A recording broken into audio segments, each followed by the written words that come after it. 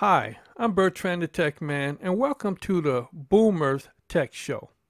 This YouTube channel is designed especially for baby boomers, where I take the time to show you how to use today's technology with very simple and clear instructions. So now, at this time, please subscribe and ring the bell to see my next video. And if you have any questions or if you would like for me to review something, please leave a comment in the comment section below. And note, all tips will be time-stamped in the description so you can skip to the part that you're interested in. So let's check it out.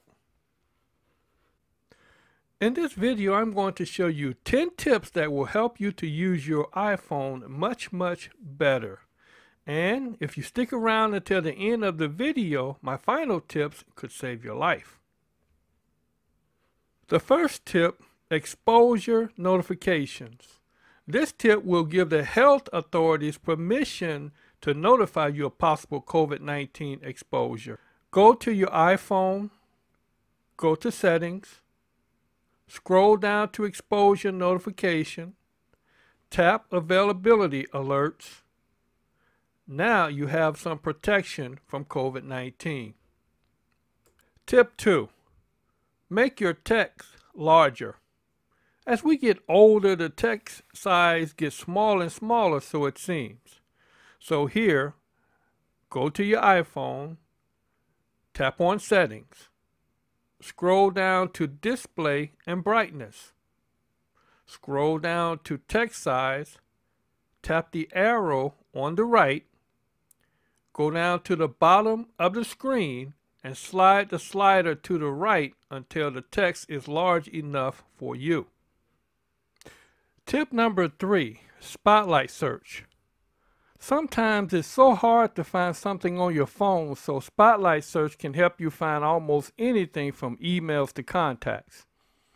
Start by touching the middle of the screen, hold and drag down. Now you can type in the search bar or touch the microphone and speak what you want to find. Or you can choose from Siri's suggestions. Tip 4. Turn on your haptics. Make sure that you not only hear your notifications but feel them as well. Go to Settings, go to Sound and Haptics. Tap Vibrate on Ring, which means when you get a notification, it will vibrate. Tap Vibrate on Silent. Even when your phone is silent, like when you have a doctor's appointment or if it's in your purse, it will vibrate. Scroll down and tap Keyboard Clicks, Lock Sound, and System Haptics. Now you will feel your phone system-wide no matter what app you use. Tip number 5, enlarge your display. Make your display larger if you want your icons to be larger on the screen like your text.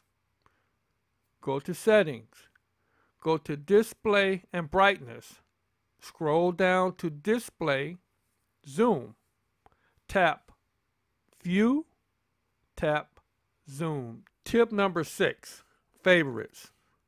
We know that smartphones make us dumber. For example, I only know one phone number, mine.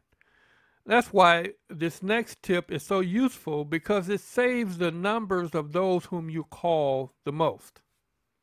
So, tap your phone's icon, tap the plus sign to add a new favorite, tap the person's name in the search bar, or scroll down to select the person. A box appears with 3 options. Choose which one you want. Tip number 7, voice dialer. The older we get, the more we realize that sometimes you just want to say what you want to say. Voice dialer helps you to do just that. Go to Settings, then tap, scroll down and tap Face ID, enter your password, scroll down to voice dial, tap to turn on.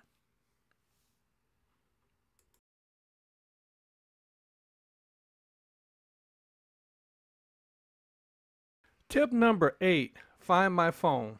One time I lost my wallet for a whole hour. Finally, I realized it was in my back pocket. Maybe that was a senior moment. By turning this setting on, you can find your very expensive phone if you lose it. Go to Settings, tap on your Apple ID, scroll down to find my phone and tap on it. Then tap on the arrow on the right side and tap on all three options. Find my phone, which gives you the ability to locate, lock, or erase information on your phone. Find my network, which lets you locate this phone even when the phone is turned off. Send last location. Your phone automatically sends your phone's location to Apple when your battery gets low. Tip number 9, create medical ID. The Bible tells us that unforeseen occurrences befalls us all. So emergencies will happen, and you may not be able to tell them about your health concerns. This setting will speak for you on your phone's lock screen. Go to Settings and tap on the Settings. Then scroll down to Health. Tap Health. Then tap Create Medical ID, a medical ID. Then tap Create Medical ID.